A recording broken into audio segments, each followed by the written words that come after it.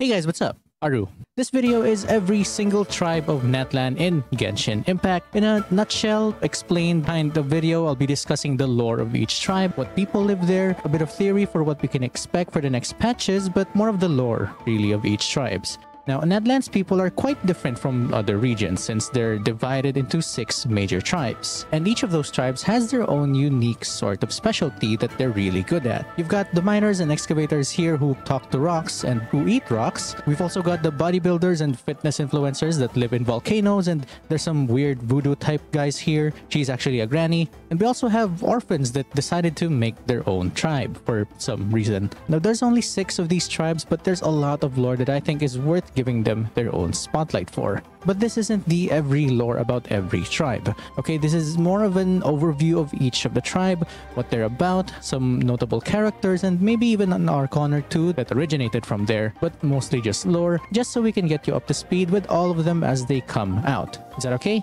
I think that's okay. Timestamps will of course be down below, so let's get started.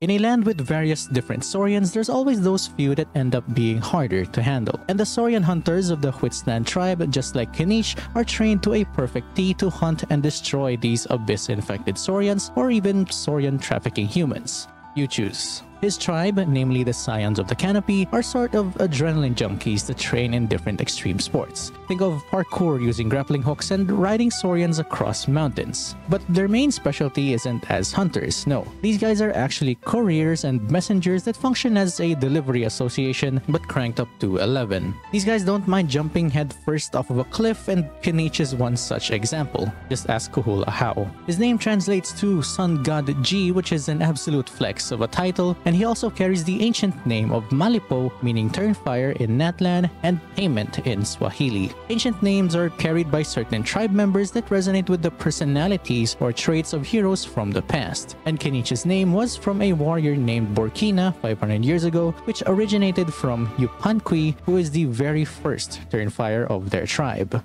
TLDR, Yupanqui basically stole a white flame that can burn things just by looking back at it from a tyrant king named Ochkan, or Khan, to save his people, but then that king had his revenge by making him turn his head to the fire, hence the name. With regards to Burkina, he's basically a hero that helped Mavwika save Natlan during the Cataclysm, which was inherited by Kinich as a special ancient name that includes the plan to save Natlan today. Now, the Huitsnan tribe is related to the 13 heavens of Aztec mythology, translating to the sky with a big star, associating them with the Quetzalcoatl and the Dawn as Saurian hunters and warriors who fly through the sky using stars, which is quite a fitting name. Their tribe is also dedicated to the Lord of the Night and the Turnfire Night tradition through the Saurian Mountain King Kongamoto and a Flame Bearer.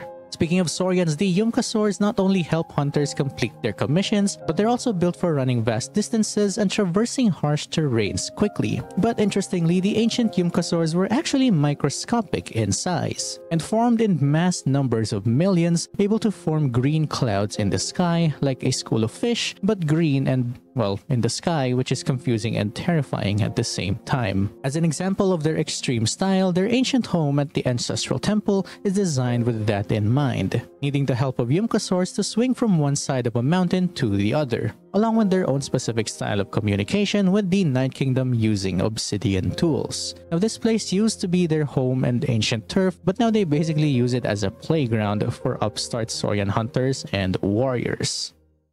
Now, if you're looking for a trendy necklace or an obsidian murder weapon, or even want your own ancient name, then look no further than the Children of Echoes. Hailing from the tribe of Nanatskayan, they value stone and gems more than anything, to the point that it's the only thing that they can sell. If you played through Natlan's quest for the first 5 minutes, then you've already seen the Tepitlisauri, chunky Saurian that digs through the earth and munches on rocks like IShowSpeed eating chicken. What's terrifying about this type of Saurian is that their ancestors were actually the size of mountains that had mountains growing on top of them. Now, you could say that Ajdaha in his prime is a Tepitlisauri, and I couldn't agree more. He's a walking mountain that causes earthquakes from a mere nudge and is quite similar to the Tepitlisauri design. Now, within the Nanatskayan tribe, we have 2 special characters. Kachina is inspired from the Native American Hopi Kachina dolls. She's a young warrior, excavator, breakdancer, and bearer of the ancient name Utabiti, which means resilience. And if you play the Archon quest, her story is pretty much a rough gemstone, and that it needs more polishing to become a proper warrior and ancient name bearer like others, since she's still young and has a lot to learn from her friends and coaches. Now, someone who doesn't need polishing is Shilonen, who is not only an ancient name bearer but also an artisan who can forge ancient names. She's actually the person who's going to make our ancient name, as well as making Mavuika's indestructible sunglasses. Shilonen translates to the goddess of maize or corn, while her design is reminiscent of a feline, particularly of a jaguar or leopard. These are nocturnal hunters that sleep in the day and hunt at night, which is a characteristic of her personality in the teaser. Now, as a chosen hero of Natlan's 500-year plan, her ancient name is more unique, just like Kenichi's, and is likely about forging ancient names, as it is the main topic of their tribal chronicles in the Nanatskayan tribe. Their tribe translates to where the obsidian knives are creaking, which fits with their professions. Now, something to note is that they didn't live in caves like these, but in a land that is more complete and pretty. But because of the cataclysm, their land was overrun by black sludges and abyssal monsters, of which was only saved through their tribe's own version of the celestial nails called shadow pins. Now, these places with shadow pins are also the only area that they don't ever touch or mine, since it's related to the abyss. Today, they live in these cutouts of mountains, which is honestly a structural hazard waiting to happen. Moving on, for those who want to hire a guide around Natlan, or maybe feeling a bit lazy, just looking for a place to wind down and relax, then rest your weary head on the hot springs of the people of the springs in Metzli. These guys are by far the most chill and relaxed tribe in all of Natlan. They market their tribe as a place to unwind and relax, often a vacation spot for people from other regions. You can play beach volleyball, surfing, swimming, a sauna, any sort of leisure activity, honestly. Their tribe is an island floating on top of a hot spring, and it looks like a squid from above. Now, their main jobs are actually as guides and wayfinders that make sure that the people that they guide through Natlan are brought home safely. Their village means sky where the moon moves, symbolizing the goddess of the moon, as well as reflecting their relations with real wayfinders that use the stars and the moon to navigate the seas. They're basically the mirror image of the Adventurers Guild, but only within Natlan, because Natlanians can't leave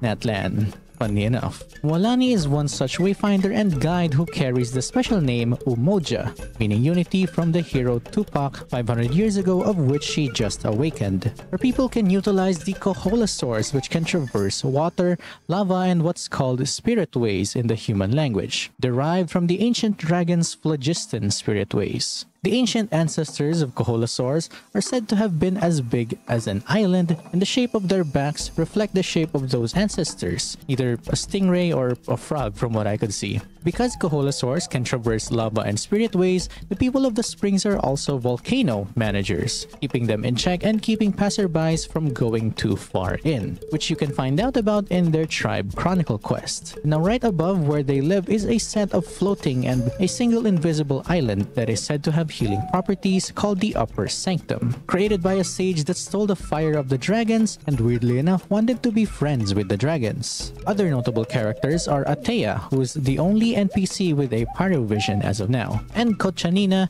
which was the pyro archon long ago who tricked the abyss into going to the sea. The most relaxed and chill freebirds of Natlan, penguins basically. But you know what is actually a freebird? The Flower Feather Clan. Just like many of you, I too wish to fly around Natlan, and if you're wondering when we'll get to ride this Saurian here, then say hello to the Flower Feather Clan. These guys fly around Natlan riding their choo-choo soars, or QQ soars. A feathery bird like Saurian looking like flamingos because of their red color and long necks. Their tribe village is located around here, I think, on the side of a mountain with hot air balloons. Not to mention the white with red color theme with feathers that you can see from their tribespeople. Now, some quick lore about their tribe's origin is from the Chainbreaker bow, which is about an unknown princess named Lianka who was raised by the mother of dragons, whereby through the concept of freedom made an orphanage-ish following that took in anyone from any origin. At some point, they became the village that you see today, emphasizing freedom through their people and their Saurians. Something interesting is that our good friend Chaska is also from this tribe, who was also raised by ocelots. I mean, Yukasaurs just like Lianka. Something interesting about Chaska is her affliction with abyssal sickness called a seed of conflict, which is quite similar to what happened with Child, and we all know how he ended up as. Now, because Chaska was raised by Cucosaurs and had a seed of conflict within her, her personality gets a bit heated. Sometimes. Her pseudo-sister, Koichu, makes her mad so that she can let off some steam that might actually hurt someone else. A really good sibling, she is. Chaska's personality is free-spirited and is quite similar to Lianka, who once wished to find her own path. So maybe her ancient name is related to that longing for freedom, which fits with her animal vision. And the perfect Saurian for freedom is, of course, riding Cucosaurs, which makes their tribe animal. Now, there are some people who can't ride Cucosaurs, which are called the wingless, but they're not weak because of that. The wingless often end up as powerful ground forces and warriors for the tribe, while some who can't fight take on more general jobs instead. We don't exactly know yet what element the Flower Feather clan have, but I'm betting on Animo since their origins emphasize freedom a lot. And we all know what kind of element freedom is based on Venti. So now that we're done with freedom, let's talk about discipline and weightlifting. If you're looking for the strongest person in Natlan, then the Collective of Plenty is the place to be. These guys are the epitome of strength and fitness and muscles above anything else. They all have a special mission, a mission to become as strong as steel. Think of Sam Sulek or that one Mikasa gym lady as their strongest warriors. Their favorite sport is wrestling, while their jobs are fitness instructors and combat coaches, and their pastime is, of course, weightlifting. These guys talk a lot about unleashing their inner beasts through bodybuilding and wrestling, and a particular character who was a champion of wrestling is Kitera, who possessed a very heavy wrestling belt along with some particularly heavy teacups. Hunter x Hunter references right there if you didn't notice. The Collective of Plenty's village is located next to a volcano. Remember my old Natlan video? Yeah, this was the Natlanians that I was talking about apparently. Now, because they live in volcanoes, their soil is very rich and fertile, which is why where they live is also called the Fertile Lands. Now, sometimes a little too fertile as they need structural renovations, possibly due to being so close to volcanoes. Moving on, the Tatankasaurus or the Tanksaurus, which is their saurians, are also the epitome of muscle, power, and strength. Built like a shield or a bull, or maybe a gym enthusiast that became a fitness influencer. Next, we have Yansen, who is my favorite character since before 1.0 because she punches and kicks things, who was also from the Collective of Plenty. She possesses a special ancient name and is the pride of her tribe, as mentioned by Mavuika, which I hope to God is a 5-star character. She wields an electrovision along with a bright purple and yellow color scheme, of which their Saurian and their tribespeople also has the same color. Other characters worth noting are Waskar from the Fertile Lands and Wanjiru from the Metzli tribe, who helped save Natlan in their respective time periods. Another character is Varessa, who was mentioned in the notice boards, who trade with the Children of Echoes. Now, her name sounds a bit too close to Vanessa, but it's too far of a reach. Anyway, there you go, the tribe that made bodybuilding and fitness their entire personality. Going away from being fit and bodybuilding, let's talk about drinking, shall we?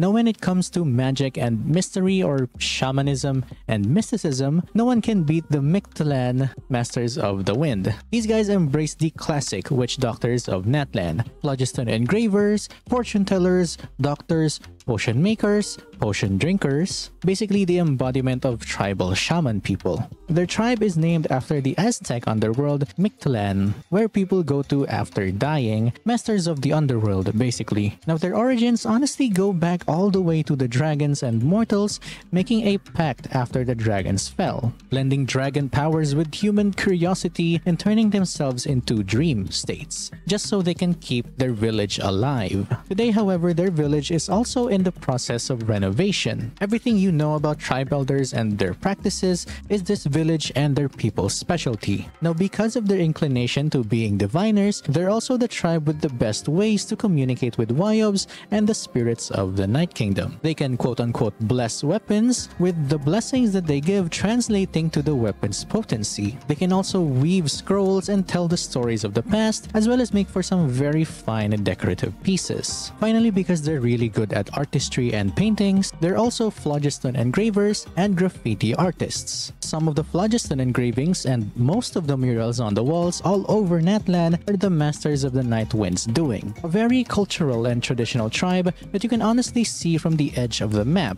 found in a sort of valley or basin. The Ictomisaurus are saurians that can leap up high and become as light as a feather. But their origins come from the Ictomi, a spider trickster god that manipulates humans by shape-shifting into different forms. Ictomisauruses honestly look like the Wayabs of Natlan based on their drawings, which fits with their shamanistic occupation. Moving on, Granny Citlali, the genius priestess of their tribe, could foresee that the travelers were coming to Natlan. She also has a cryovision, and based on their lore about the night and underworld, their tribe and Saurian also might be cryo. Now, she's not a special name bearer, at least not yet, but her name, Citlali, means celestial, reflecting her occupation or maybe even her ancient name given to her as a diviner and priestess of Natlan. Now, another character from this tribe is Ororon, whose ancient name might honestly be to hear, which reflects him hearing things from their camp as said by Capitano. Other notable characters are Yamaya, a friend of Mabuika, and Sanhaj Kampore, who could foresee the future, just like Citlali. Finally, Liluo, which I think is the only enemy mob from their tribe and also wields a cryovision. To end this segment, here's a quote from their tribe. "All has been understood and the future becomes the past." And that's pretty much it, the overview and short lore of each tribe of Natlan and their respective characters. Now, I've been itching to make this video since the release of 5.0, and now that we're done, we can finally talk about some theories, like what the Fatui is doing, stealing phlogiston and saurians in Natlan, or the possible origins of Mabuika's design from Hoyo's older games. But those videos are gonna have to wait until next week's upload. I'm still thinking of what I should do first. So for now, that's it from me. I'll see you guys in the next Natlan video, yeah? Like, comment if you enjoyed, subscribe, and hit the bell for more of my ramblings, and stay mad theorists. Bye!